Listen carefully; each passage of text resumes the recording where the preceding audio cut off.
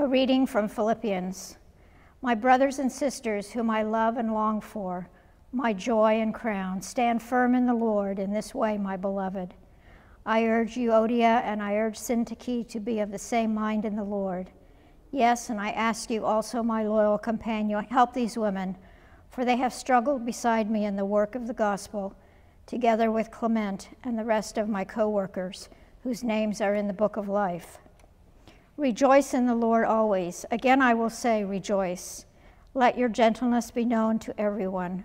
The Lord is near. Do not worry about anything, but in everything by prayer and supplication, with thanksgiving, let your requests be made known to God. And the peace of God, which surpasses all understanding, will guard your hearts and minds in Christ Jesus.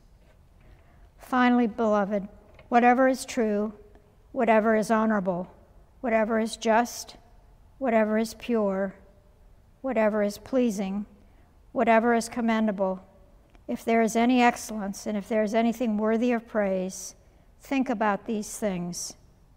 Keep on doing the things that you have learned and received and heard and seen in me, and the God of peace will be with you. The word of the Lord. Well, hey everybody, we continue our message series called Joy Incorporated. My experience as a new Christian, as a young adult years ago, came with lots of surprises and lots of contrasts in terms of the life I left behind, some of which were external lifestyle patterns, others were internal patterns, matters of the heart and mind. Some of these changes were perhaps immediate and others seemed like they were more gradual. For instance, learning to pray. I remember thinking that as a new Christian, prayer was something new for me, but I felt so inadequate about it. I struggled for words to express gratitude or how to even ask God about the things that weighed heavy on my heart, that kind of thing. A kind minister from my hometown sent me a booklet on prayer, which was really helpful. My college roommate, a much more mature follower of Jesus, prayed with me and for me often. Unbeknownst to him, he was setting for me an example to follow, along with other leaders, pastors, campus ministers, friends, in whose orbit I was now a part of in this new family I was discovering, this body of Christ, this thing we call the church. Well, what was I experiencing? What was God doing in my life? How was I being shaped and nurtured as a new follower of Jesus? And in particular, how was my participation in Christian community shaping my new life in Christ?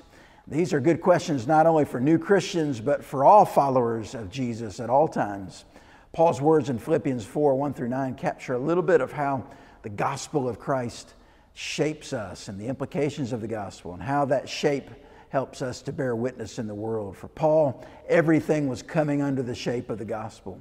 Jesus in the center. Paul's words to the Philippians in chapter 4 reveal an exhortation toward a gospel practice among his people and in the world. That is how the centrality of faith in Jesus gives birth to a new way of spirit-filled living. The good news of Jesus is that not only does he rescue us, forgive us, and grace us, he calls us to follow. We follow Jesus into entire new realities as part of new creation. And of course, this comes with transformational changes in our own lives. How could it not? We could never follow Jesus and remain unchanged. This is the journey of the Christian life, walking with Jesus, who is Lord of all, trusting and obeying, learning from him, and allowing his work in us to have its way. This is what Scripture and theology describes as sanctification, which can feel very uneven as we go along. Sanctification or discipleship has been described as the feeling of walking down or walking up a down escalator. Are we making progress? Sometimes it's hard to tell.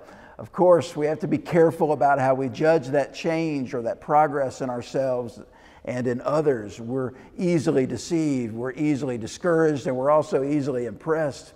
Sometimes we get caught up spending too much time color commentating or critiquing someone else's journey up the down escalator, which is not to say that we shouldn't have concern for one another or even hold each other accountable in community, but too often we miss the point, which is to build one another up in love so that Jesus is exalted, so that the world may know him and see him for who he is.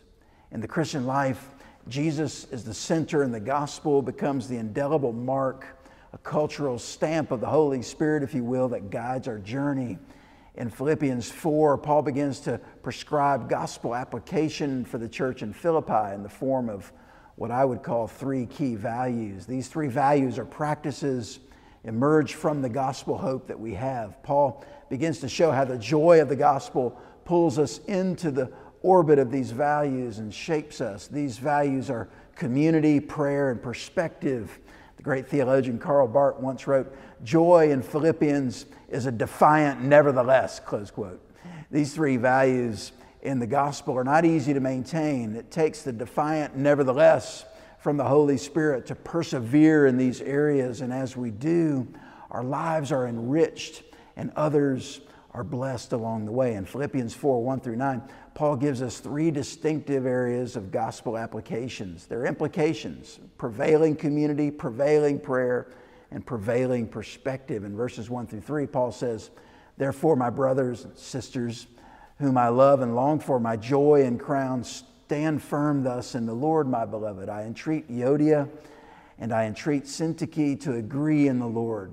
Yes, I ask you also, true companion, help these women who have labored side by side with me in the gospel, together with Clement and the rest of my fellow workers whose names are in the book of life." Close quote. Paul calls the Philippians to strive for one mind and to be in one accord in Christ, to stand firm together in the Lord, to agree in the Lord. We don't know what conflict there was that existed between Euodia and Syntyche, or what it was about, but Paul was confident that they could reconcile through the gospel hope that they both shared. These women were vital servant leaders in the church.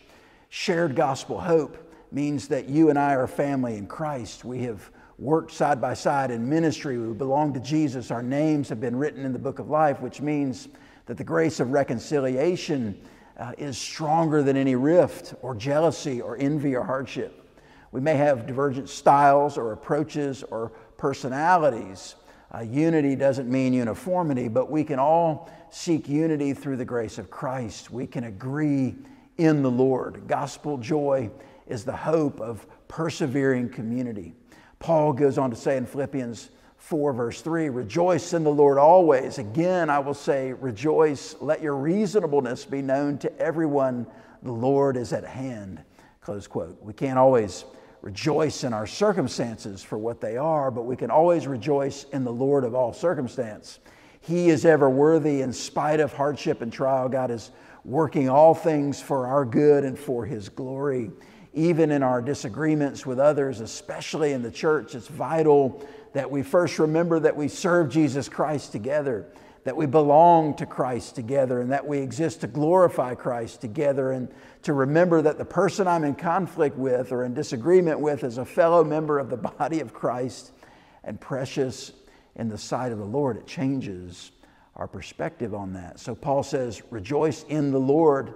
And then this curious phrase, let your reasonableness be known to all, for the Lord is near. Reasonableness in the Greek is epiakes, which means gentle, forbearing, the same patient forbearing that Jesus demonstrated to you, we demonstrate to others both inside and outside the church. This may be one of the more stunning qualities of Christian witness in the world, and probably one that we need to remember the most.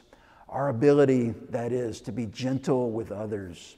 It goes hand in hand with the joy of the gospel. Paul himself demonstrates his patient love toward the believers in Philippi, exhorting them to work through their differences with patience and with reasonableness. The fact that Paul waits until this far into his letter to mention the divide or the unrest that existed between Euodia and Syntyche shows his patience and his measured perspective about it. This quality is especially helpful for us parents. The urge to discipline and correct our children at a moment's notice often exposes our extreme impatience and our lack of gentle forbearance that might serve our children better in the long run rather than flying off the handle in a reactionary kind of way. Guilty as charged. The attractiveness of Jesus is the fullness of grace and truth. Here is the Lord who reigns, and He is full of mercy. Let your gentleness be evident to all. Why? How? Paul says, because the Lord is near. The second mark of gospel joy is prevailing prayer. Paul says in verse 5, do not be anxious about anything, but in everything by prayer and supplication with thanksgiving, let your requests be made known to God, and the peace of God, which surpasses all understanding, will guard your hearts and minds in Christ Jesus, close quote. The prevalence, I should say, of anxiety in our current culture is absolutely mind-boggling to consider. The challenge, nuance, freedom, mobility, options, and what the philosopher Charles Taylor calls the Nova effect, which is his description of a pluralistic smorgasbord of worldview choices in our modern world, in which people, young people especially, feel increasingly cross-pressured and confused about what to believe and why to believe it. Is it real? It is a real challenge, that's for sure. Add to that the further erosion of family structure as a basis for security, predictability, and normative routine, and a sense of institutional failure all around us. It's no wonder we're battling anxiety like never before. While I certainly acknowledge the therapeutic value of counseling and forms of medicinal treatment as legitimate for sure, there's no greater prescription, I think, for battling anxiety than the one given to us by Paul in Philippians 4, 6, and 7. Don't be anxious about anything, but in everything by prayer and supplication with thanksgiving, let your requests be made known to God, and the peace of God, which surpasses all understanding, will guard your hearts and minds in Christ Jesus. Don't be anxious about anything, Paul says, but in everything, prayer. In the Alpha Course, we learn a simple and great formulary for the kind of prayer that Paul is describing.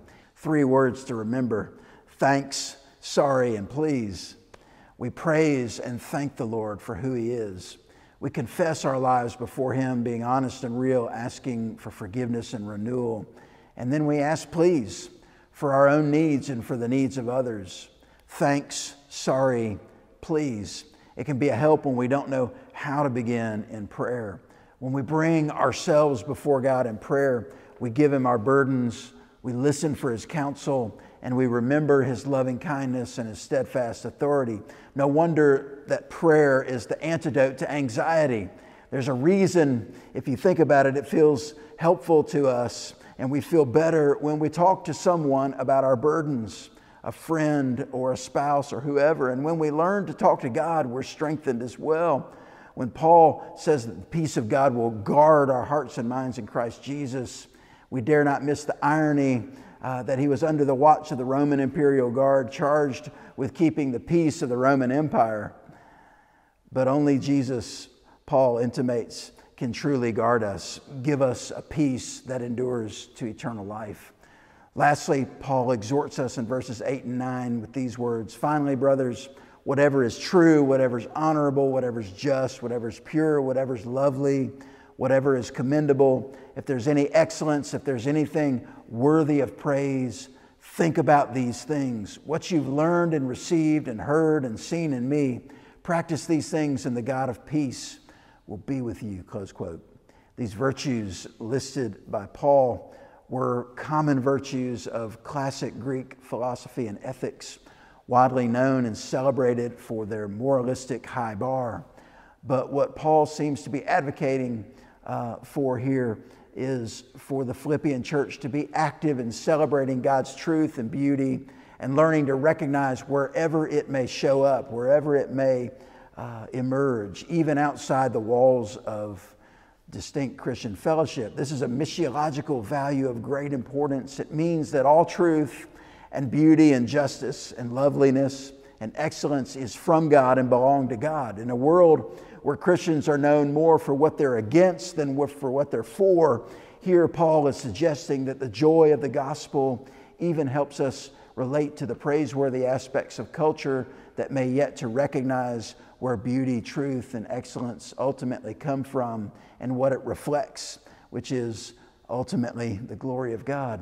As followers of Jesus, then, we can celebrate with others, no matter who they are, the praiseworthy virtues of common culture, which gives the church reasons to celebrate with an unbelieving world in all kinds of ways. When we find that common ground, we build relationships and we build trust, and that in turn builds credibility. We open our lives to get to know our neighbors and listen. And when the moment's right, when God opens the door, we get to share our joy in Jesus with others. No greater privilege, no greater joy. It's prevailing community. It's prevailing prayer. It's a prevailing perspective. All through the gospel, all through the joy of the gospel that belongs to us in Christ Jesus our Lord. Thanks be to God.